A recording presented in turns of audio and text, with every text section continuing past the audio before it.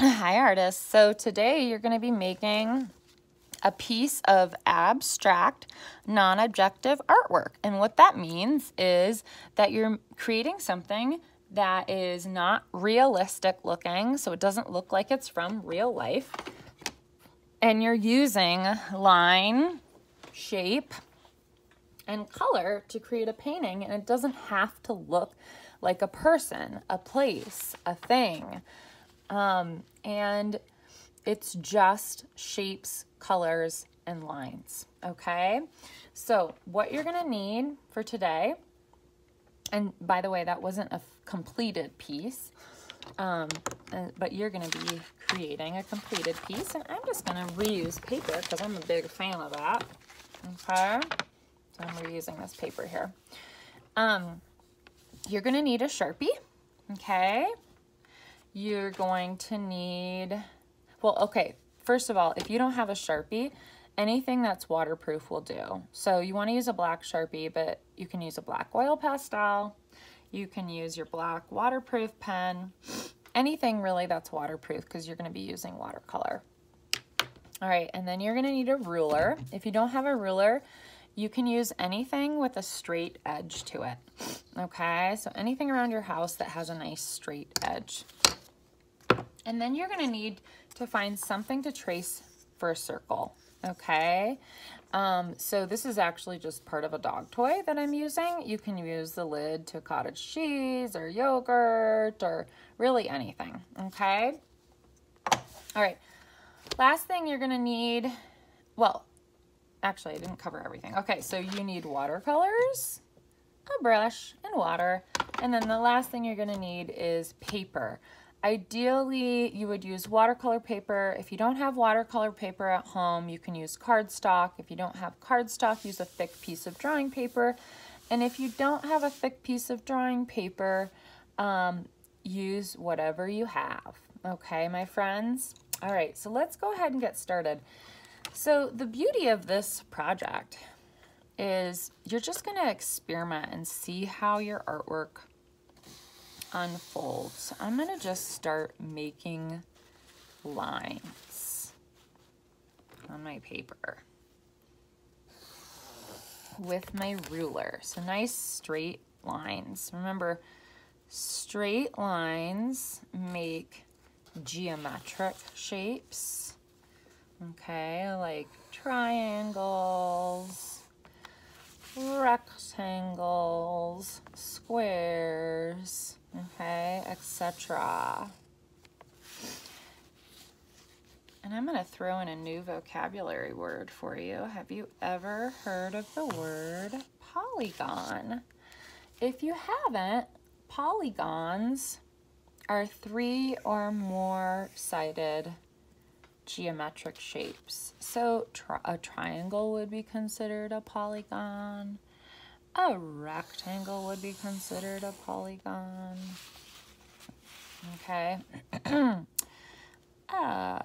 Nonagon, which is a 9-sided shape. Okay. All right. So I'm just making my lines. I'm not trying to make it look like anything. I'm just having fun making my straight lines, having them overlap, seeing what happens, okay? No pressure. Sometimes when we make artwork that doesn't need to look a certain way, we relax more and it helps us be a little bit more creative actually because we're not worried about how our work looks, okay? All right, so I've got a bunch of lines. Now I'm going to throw some circles in here. Okay, and remember, circles that are perfectly round are geometric shapes.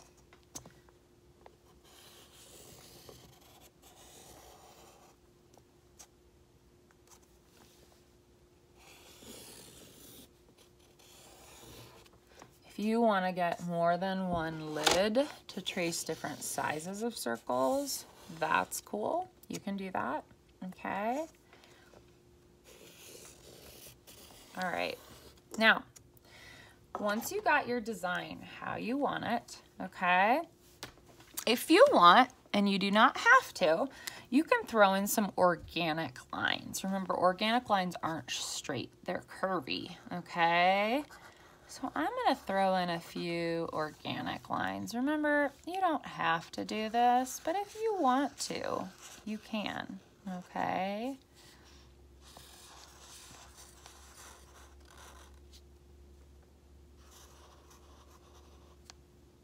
And one more. Okay, now I've got my design. Now, I'm going to experiment with some color mixing today, and I want you to do the same, okay? So over on this side of your watercolor tray is actually a spot for you to mix colors, okay? So make sure your brush has a good hair day. Remember, watercolor is called watercolor for a reason. You're using lots of water, okay? So I've got my red there. I'm going to mix my red with an orange to make a red orange, okay? And then one way that I like to paint my shapes in is I like to actually outline them first, because this helps me with staying inside the lines.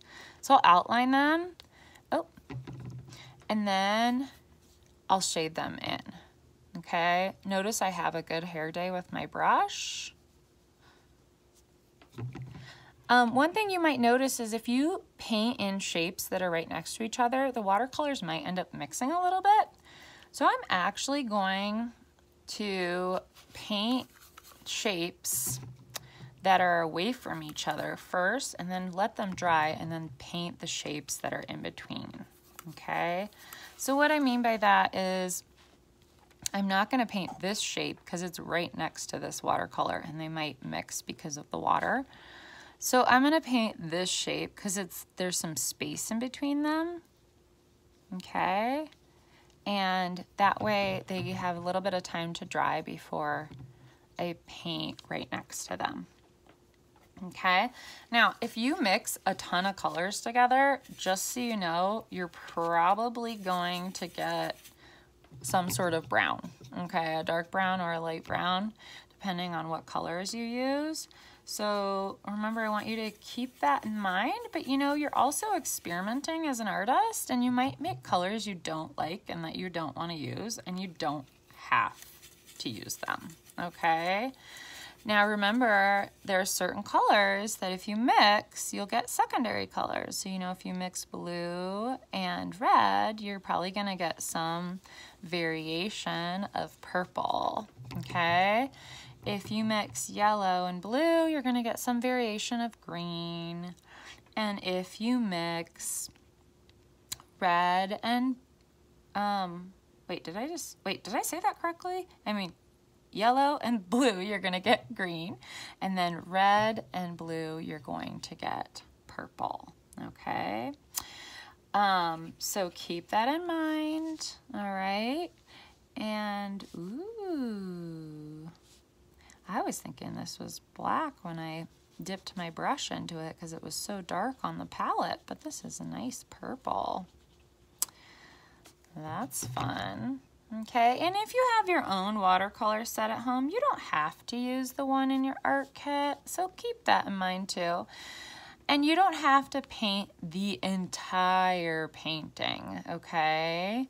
If you want to leave some areas white, you can, but you do want to paint a fair amount of your painting, okay? All right, I'll answer any questions you have and Google Meet, and happy art making.